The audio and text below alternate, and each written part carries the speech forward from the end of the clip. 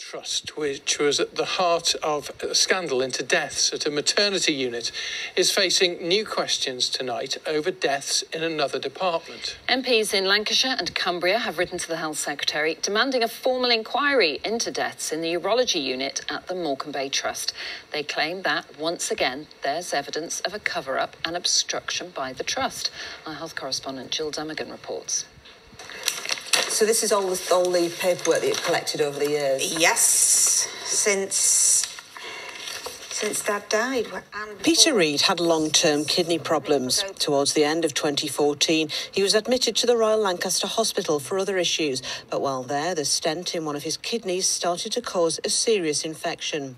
Dad was just getting worse and worse. We were just at the end of the tether. When you're told something by people in authority that this is what's happening, you believe that that's the right thing that is happening. And unfortunately, it wasn't.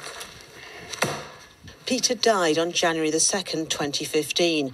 An inquest found that his death was partly because of sepsis and that his kidney stent wasn't changed quickly enough. The consultant who eventually did change it was Peter Duffy, who was horrified at what had happened. He felt the Trust's subsequent investigation wasn't done properly and reported it to the CQC. In April, he told this programme that the Trust had then effectively forced him out of his job. Until people feel empowered to speak up, until they really feel safe, you're not going to stop these NHS scandals because people will just look the other way because they're frightened of this kind of retaliation. Just over a year ago, Peter Duffy was awarded £102,000 for unfair dismissal. He'd spent years raising concerns about a small number of consultants in the urology department. He felt that the Trust still wasn't being open about what was going on, so he wrote a book about it. That book has now become an Amazon bestseller.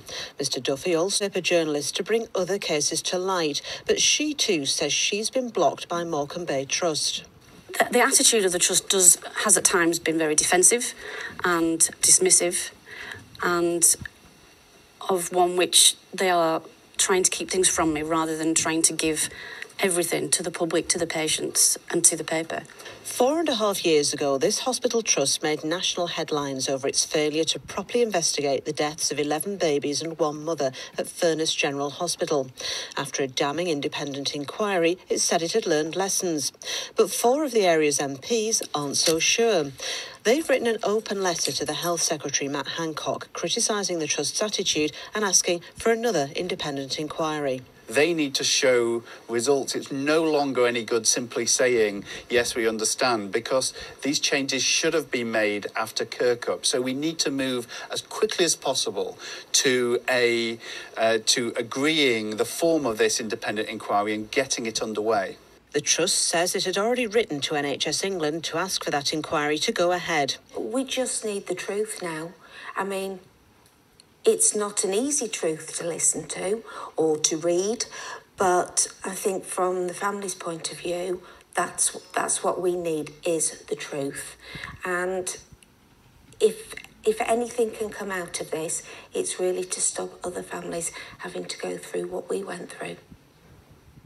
Jill Dummigan reporting there, and earlier Jill spoke to the Chief Executive of the Morecambe Trust, Aaron Cummings, and she began by asking him about the lack of faith in the Trust from all its area MPs. I've met with local MPs since the letter and agree with them that an external review of some of the issues that have been raised around urology is the best way forward. We've agreed that as a board. I think from my perspective, the MPs are responding to some of the concerns that local constituents have raised through the media, completely understand their request.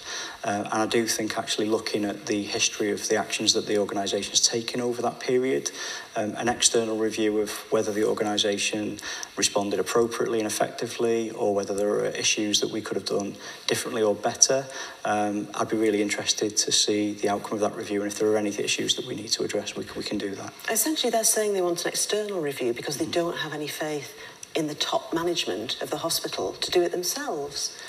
OK, so that's not the conversation that I've had with the local MPs.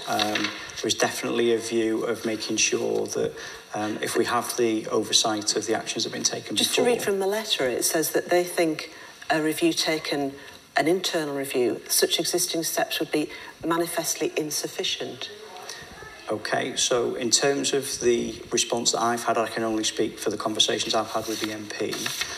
I didn't get a sense of any mistrust in the leadership or management of the organisation, but they did feel that given the issues raised and the period of time, that an external review would be the most appropriate way forward, and that's something I would support and have supported. Some of our viewers watching this, they will have watched everything all those years ago about the maternity scandal. They've looked at the Kirkup report, they'll have looked at what's happening now, and they'll be sitting here listening to this thinking, why should I believe that anything's changed? I think have a look at our evidence. So this isn't me standing on camera saying, don't worry, we're all fine, we've done everything that we said we would in Kirkup. Have a look at our patient feedback. Have a look on our website around the quality of service information that we have on there. Look at the CQC report on the services that we provide. So I'm really confident that the standard and the quality of services today is good, but we don't get things right every time. So, you know, if we do make mistakes, if we do have errors, then we'll be open and honest and say that we've made a mistake and we'll do everything we can to fix it.